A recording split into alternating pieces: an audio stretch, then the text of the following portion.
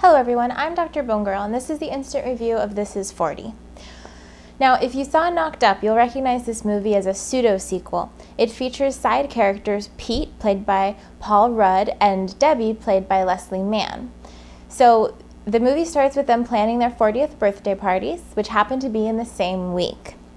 As they realize that they aren't getting any younger, they go about their lives trying to act like everything's normal, but they keep encountering midlife shenanigans. Paul Rudd does an excellent job at owning his character and is funny as always. Leslie Mann doesn't bring anything really special to the role, but she does a good job. Judd Apatow's own children, Maud and Iris, play the roles of the daughters, and it's obvious they don't have any acting experience, but they could have potential.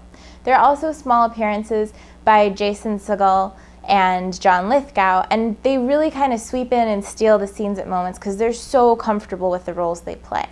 And Megan Fox is in it as one of Debbie's employees. And she does get groped, but it turns out not to be very hot and just slightly awkward. It was directed by Judd Apatow, and he has a very unique style of comedy. Although the individual scenes were pretty funny and basically believable, the whole film was just too long and needed to be trimmed down. It came in at 134 minutes, and it really should have been under 2 hours. The daughters do a good job at taking the smallest childhood issues and turning them into giant life-threatening problems that everyone needs to make their top priority.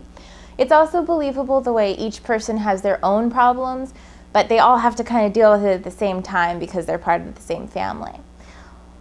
Despite the length issues, I feel like the film's really relatable to people who have a family and that they would enjoy watching it and kind of laughing at the drama that life brings along. Overall, I'd give it a C+.